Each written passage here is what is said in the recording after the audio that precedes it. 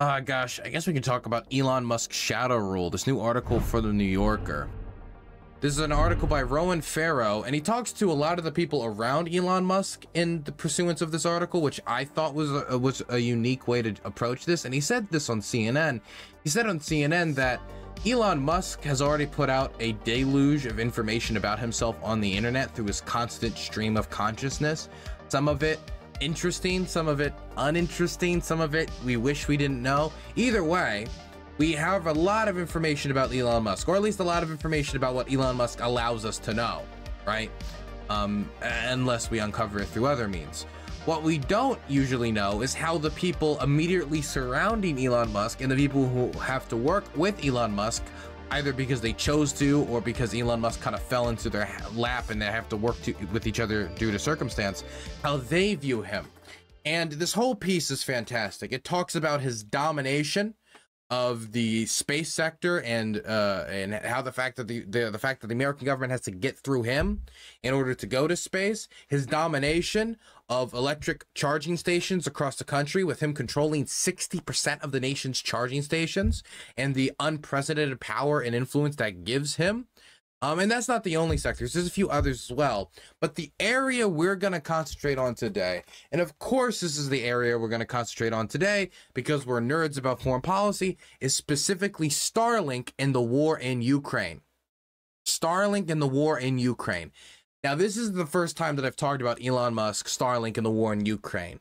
Many of you might remember that I released a piece on my main channel, DylanBurnsTV, that you can go check out, where I took footage of people delivering Starlink to frontline soldiers in Ukraine and used it as a narrative device to talk about Elon Musk, his influence on the war, how at the start he was very supportive, and when Ukraine made that call for support, he sent out Starlink. He said it would be on his own dime. He said he would never cut services. Then he cut services. Then he started to reverse. And Ian Bremmer said at the time, and Elon Musk denied this, Ian Bremmer said at the time that the reason we were seeing this reversal from Elon Musk, and we saw him making proposals saying Crimea's part of Russia and how most of the East wants to be part of Russia, and he was saying all this wild stuff, that actually had to do with the fact that he was having private calls with Vladimir Putin, and that dude was schmoozing him. And that Elon Musk had gotten it in his head that by him allowing Starlink to operate on the front line, he was provoking them in some way. And so he started to cut services, which had a deadly impact on the front. This article reinforces that, and it reinforces that idea solidly, with multiple credible officials now repeating the line that was originally said by Ian Bremmer more than a year ago. And this, in my opinion, raises the profile, not really raises the profile of Ian Bremmer. He's already a pretty accomplished person, but I think raises the credibility of Ian Bremmer when he makes accusations like this in the future. It seems like all of the evidence is reinforcing that idea. Let's read the start of this article because this is a wild culmination of facts. Last October, Colin Cowell, then the Undersecretary of Defense for Policy at the Pentagon, sat in a hotel in Paris and prepared to make a call to avert disaster in Ukraine.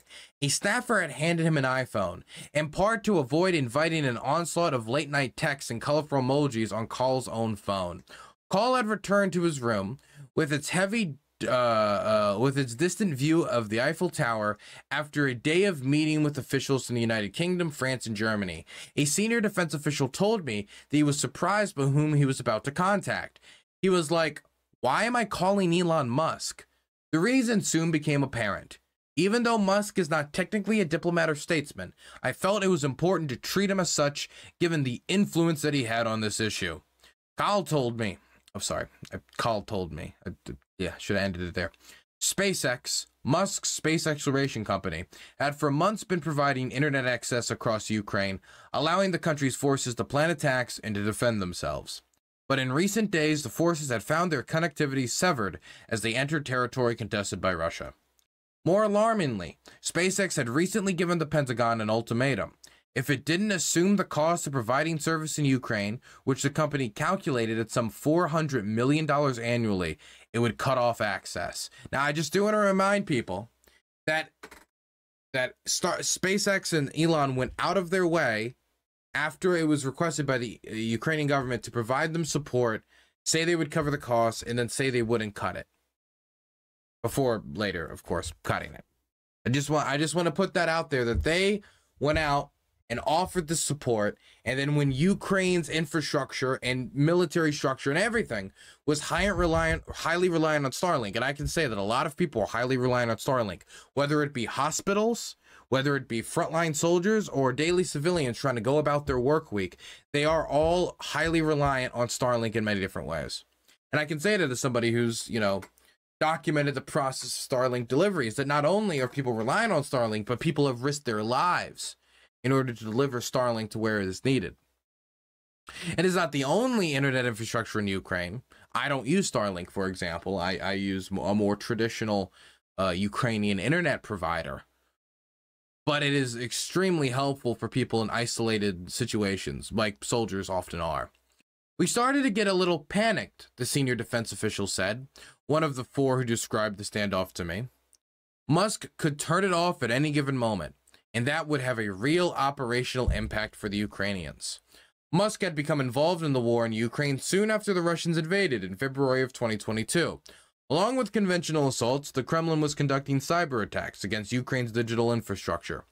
Ukrainian officials and a loose coalition of expatriates in the tech sector, brainstorming in group chats on WhatsApp and Signal, found a potential solution. SpaceX, which manufactures a line of mobile internet terminals called Starlink. The tripod-mounted dishes, each about the size of a computer display and clad in white plastic reminiscent of sleek design sensibility, the sleek design sensibility of Musk's Tesla electric cars, connected with a network of satellites. Each of these discs are about the size of a pizza box. The units have limited range, but in this situation, that was an advantage. Although a nationwide network of dishes was required, it would be difficult for Russia to completely dismantle Ukrainian connectivity. Of course, Musk could do so. 3 people involved in bringing Starlink to Ukraine, all of whom spoke on the condition of anonymity because they are worried that Musk, if upset, could withdraw his services, told me that they originally overlooked the significance of his personal control. Nobody thought about it back then, one of them, a Ukrainian tech executive, told me. It was all about, let's fucking go, people are dying. I mean, this agreement was made about 48 hours to like 100 hours into the war's start. There was not a lot of time to talk about contract details and long-term sustainability, and if Elon Musk is a particularly fickle or unfickle person, or if he was going to play foreign policy expert. There wasn't enough time for that. The Russians were marching on Kiev. All hands were on deck. So anybody offering support, the Ukrainians were willing to take it. In the ensuing months, fundraising in Silicon Valley's Ukrainian community, contracts with the U.S. Agency for International Development, and with European governments, and pro bono contributions from SpaceX facilitated the transfer of thousands of Starlinks to Ukraine. A soldier in Ukraine's Signal Corps, who is responsible for maintaining Starlink access across the front line, who asked to be identified only by his first name, Mikola, told me, it's the essential backbone of communication on the battlefield. Initially, Musk showed unreserved support for the Ukrainian cause, responding encouragingly as Fedorov, the Ukrainian Minister for Digital Transformation, tweeted pictures of equipment in the field.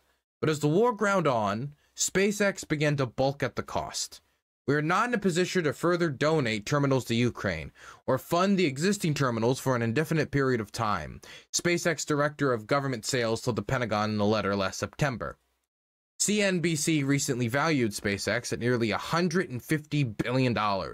Forbes estimated Musk's personal net worth at $220 billion, making him the world's richest man. That's the thing that I am a little sick of hearing. I'm a little sick of hearing that SpaceX can't bear the cost, or Elon Musk can't bear the cost. They 100% can bear the cost. They 100% can bear the cost. In fact, they can bear the cost, and as a percentage of their own wealth, they wouldn't even lose that particularly much. When most Americans can't afford much more than a $400 emergency, I don't think the richest man on the planet deciding to support a nation that is now victim to the largest invasion of Europe since World War II, is something to, you know, balk at. It's an achievement, but you can't really, you know, claim responsibility or get bragging rights for it if you pull out halfway through. Musk was also growing increasingly uneasy with the fact that his technology was being used for warfare. You know, people joke about the Oppenheimer Le Bomb thing, like, my Le Bomb was used to kill les people? Oh no. And I think people are kind of, you know, misrepresenting Oppenheimer. I think it was, you know, Oppenheimer knew what it was, that it was going to be used for war. It was somebody who I think people kind of exaggerate exactly how, like, shocked he was. Elon Musk a little less so. I think Elon Musk actually fits that kind of stereotype of Oppenheimer and the nuke a little bit more. You were giving it to the Ukrainians knowing that they were going to most likely use it for internet infrastructure for not only their civilian sector, but also the military sector. And he knew since the early days of the war that they were using it for the military. It's not like he can't access a lot of the data behind these satellites. So it's like, this is something he could have brought up in March 2022, maybe April. Anyway, continuing. That month, at a conference in Aspen attended by business and political figures, Musk even appeared to express support for Vladimir Putin. He was on stage and he said, "We should be negotiating. Putin wants peace. We should be negotiating peace with Putin." The question is, what type of peace? Because if the type of peace is annexing large swaths of territory, that's not really peace for the people who are still there. That's just peace for Putin. Reid Hoffman, who helped start PayPal with Musk, recalled, "Musk seemed, he said, to have bought what Putin was selling, hook, line, and sinker." That's concerning that people, and see, this is the stuff that's interesting. When you talk to the people in Musk's inner circle, the people who know Musk, the people who have known Musk for years, you get these types of insights that I haven't seen about the man before. And I mean, the Ian Bremmer stuff has been up for speculation for so long on whether you trust Ian Bremmer's assessment of him talking to Putin or not. It feels like we could have figured this out a lot sooner. A week later, Musk tweeted a proposal for his own peace plan, which called for new referendums to redraw the borders of Ukraine and granted Russia control of Crimea, the semi-autonomous peninsula recognized by most nations, including the United States, as Ukrainian territory, and was illegally annexed by the Russians. In later tweets, Musk portrayed as inevitable an outcome favoring Russia and attached maps highlighting eastern Ukrainian territories, some of which he argued prefer Russia. Now, there's no data that supports this. The only thing he used to prove this is that these provinces that he was talking about, when he's talking about like Kharkiv, and he's talking about, you know, Donetsk and Luhansk, these provinces voted for Yanukovych in 2012. And so he uses that to say that they want to be part of Russia. That is absolutely ridiculous. I mean, if that's all you need to know they want to be part of Russia, does that mean that if I got a candidate that was especially sympathetic with the Canadians, that means I want to be part of Canada? Somebody can vote for a candidate that is sympathetic towards the Russians and not want to be part of Russia. Someone could buy into like an idea of like, yeah, we have cultural ties with Russia, and I think we should be friendly with the Russians and have a decent working relation, or buy into any number of narratives and not also want to be Russian. But that is not something that Elon Musk even thought of when making this analysis. I think he had his idea already kind of pre-constructed beforehand, and so he just was kind of looking for anything he could grab to support it. In later tweets, Musk, here it is. Musk also polled his Twitter followers about the plan.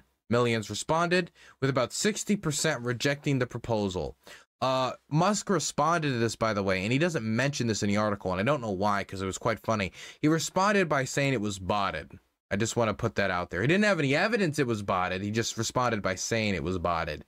At the time that this happened, I don't think he even had control of Twitter yet. So I don't even know how he would even have access to the information to find out if it was botted.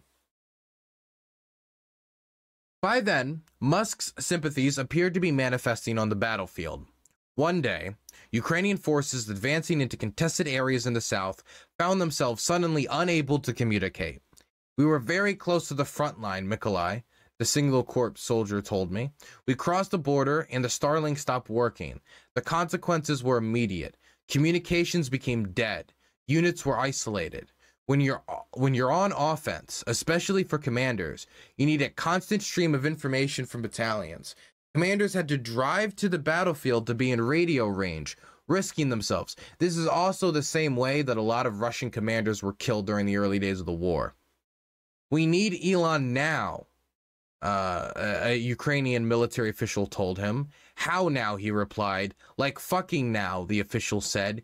People are dying. Another Ukrainian involved told me that he was awoken by dozens of calls saying they'd lost connectivity and had to retreat. Had to retreat because they lost connectivity. The Financial Times reported that outages affected units in Kherson, Zaporozhye, Kharkiv, Donetsk, and Luhansk. If you want that in layman's terms, it affected units along the entirety of the front line.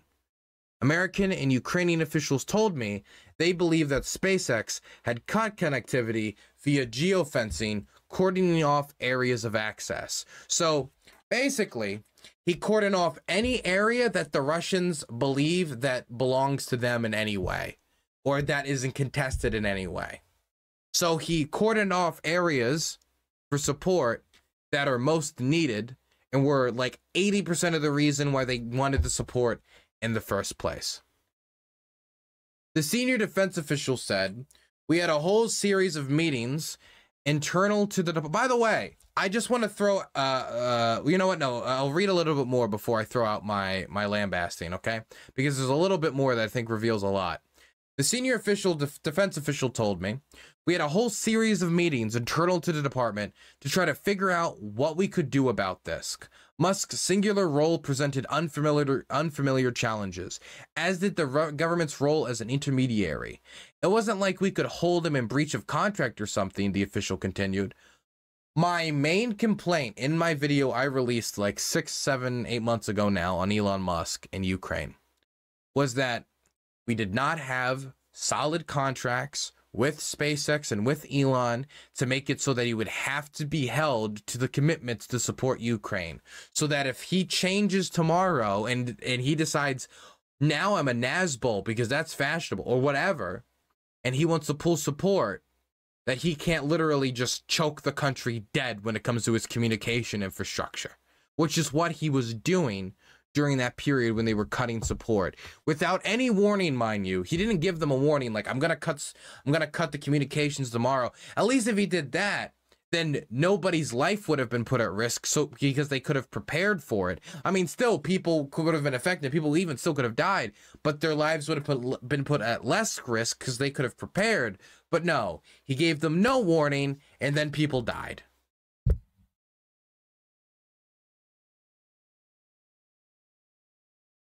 But yeah, the breach of contract and having a contract so you could hold him to his word was unbelievably important.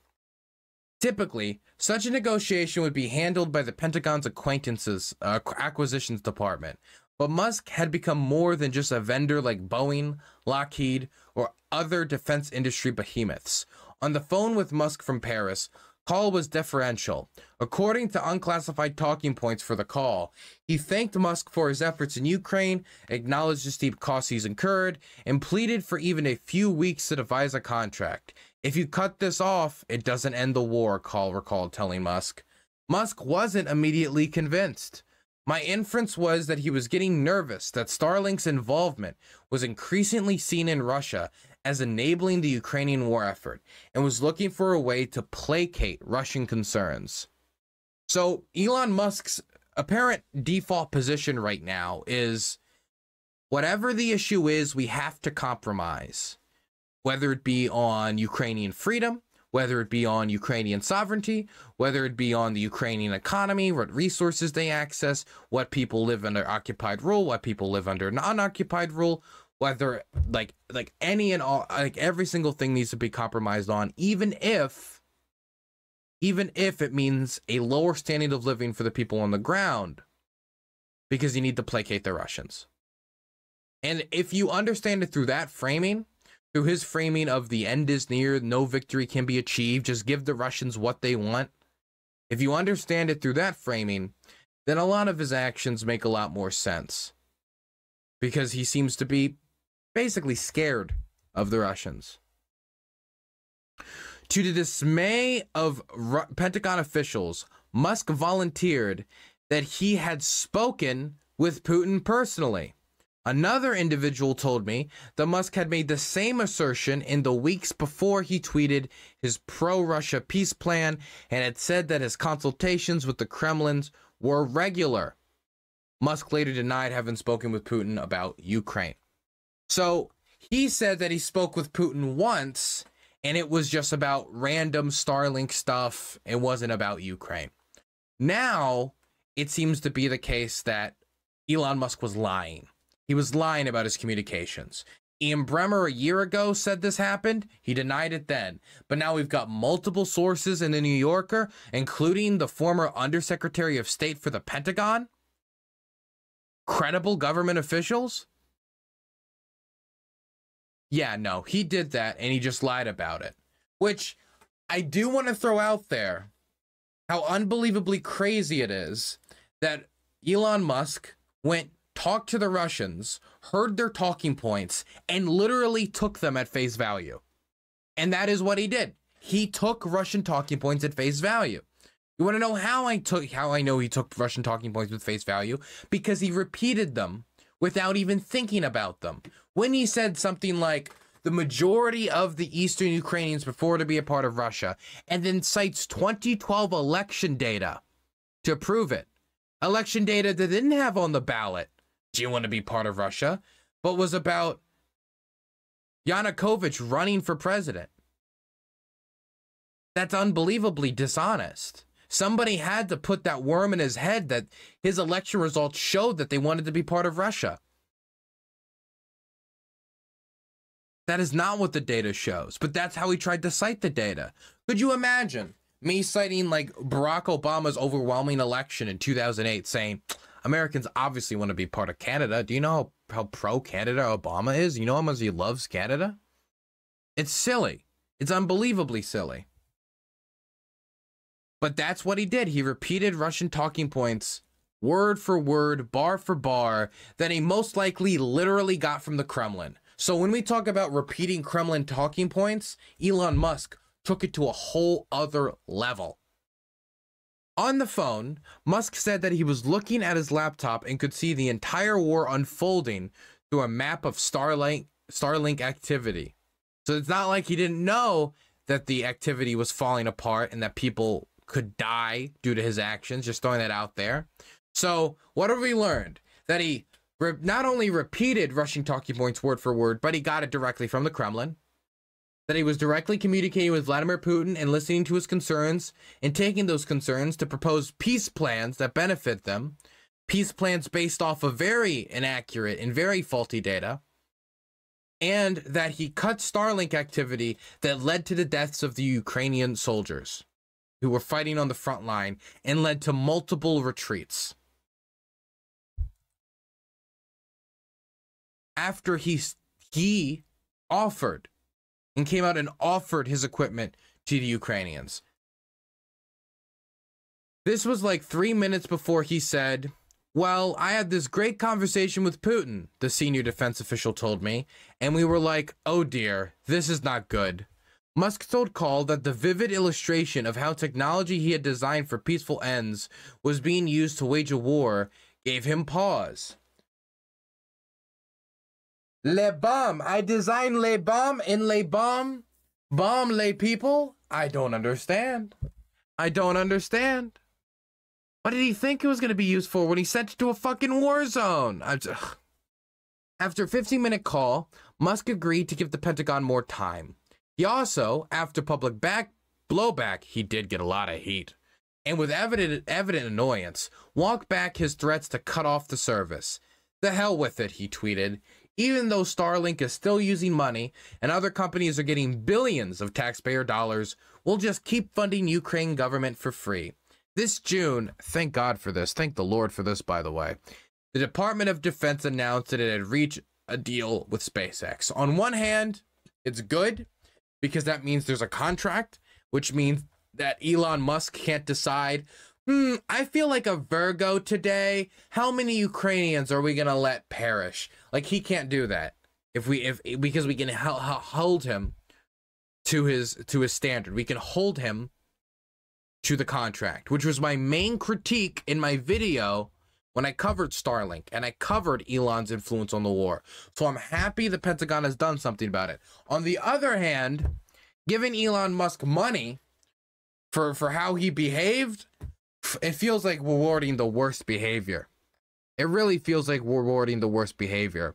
Anyway, and there's a lot more to this article on Elon, and it talks about his role on American society in a lot of other ways when it comes to things like AI, when it comes to things like electric charging stations and electric cars, space travel.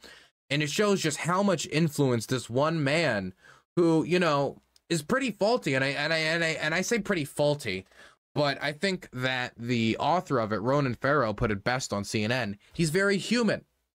And putting this much power and influence in the hands of one human, unrestrained by any type of public inquiry, unrestrained by any type of, like, we vote you out of power, because he's unrestrained in that way, and he's human, and all humans make mistakes.